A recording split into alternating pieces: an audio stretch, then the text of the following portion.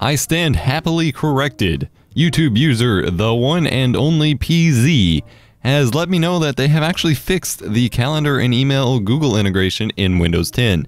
If you're unaware, in Windows 8 and 8.1 around mid to late 2013-ish, I want to say, they completely cut off the ability to use Google Calendar and I believe Gmail with the built-in Windows 8 calendar and email applications. And this was extremely frustrating and when I kind of switched from my Surface to my Chromebook. But apparently they have fixed that. So we're going to pull up the calendar application. It is a trusted Windows Store app for Windows 10. And it says, welcome. This clean and modern calendar is perfect for life's events. Let's get started. We're not going to add Outlook. Oh, we already have Outlook. We're going to add, because I already have a Google account, or Microsoft account. But we're going to add a Google account. As you can see, there's a Google option here.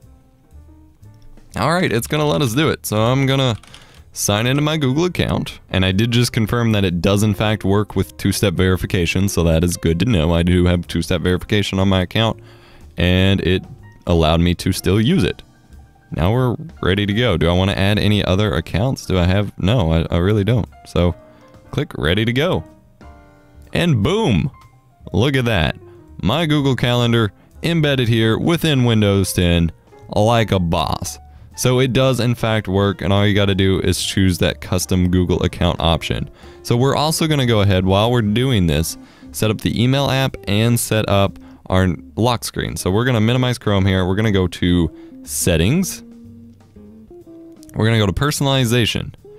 I'm going to turn on for my lock screen apps, I'm going to have my calendar as the detailed app and then the weather app as one down here. Actually, it's going to be that one. And then we're going to have mail as an app as well, since apparently mail is going to work. I'm not going to use the mail app very often. However, having it there will still be useful. Now, whenever I log out, I should have that option available to me. So we're also going to go to start again, and we're going to click the mailbox. We're going to click maximize it here and click get started. We already have our accounts added because we already added them to the calendar. So I'm going to click ready to go. And boom, my email's here. You don't need to read it. That's fine, but it's here. I have all of my email here. So in theory, if I wanted to use the Windows Mail app, it is available to me. So thank you very much to the one and only PZ.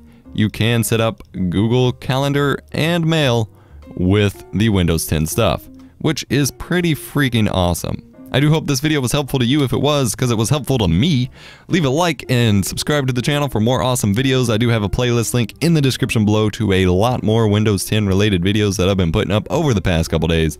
Be sure to comment, like, and subscribe, and I will see you in the next video. My name has been Adam Mariposbox. Bye-bye. Woo!